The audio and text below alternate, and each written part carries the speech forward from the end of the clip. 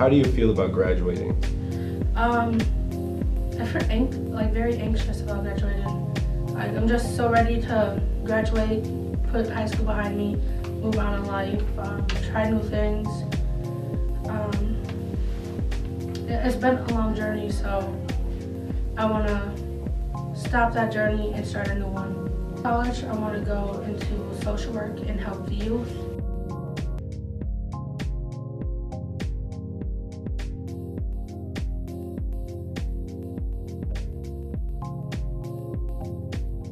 How would you describe yourself?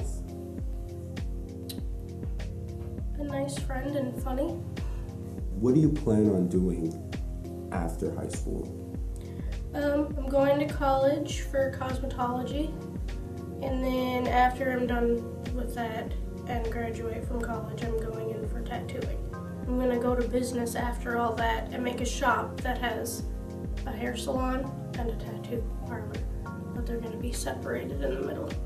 If you had to say a piece of advice or give some advice to people who are about to graduate, what would you give them? Work hard and don't give up. Yeah?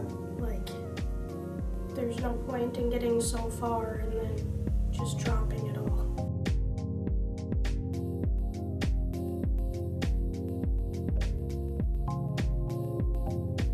Very energetic, outgoing, not scared to speak.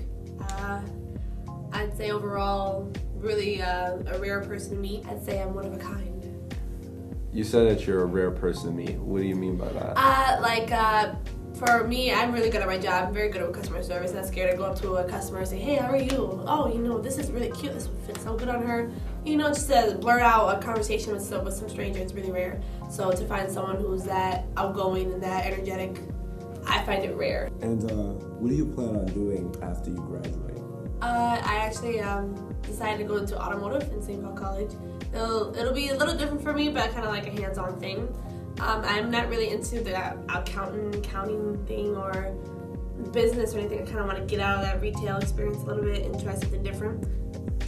What have been some struggles you have faced while trying to graduate high school? I have a 2-year-old daughter, so it's very hard to balance work, school, and then a 2-year-old all at once. It's so hard. Within a week, your week goes by and you don't even know when's the last time you talked on the phone or went out to a party.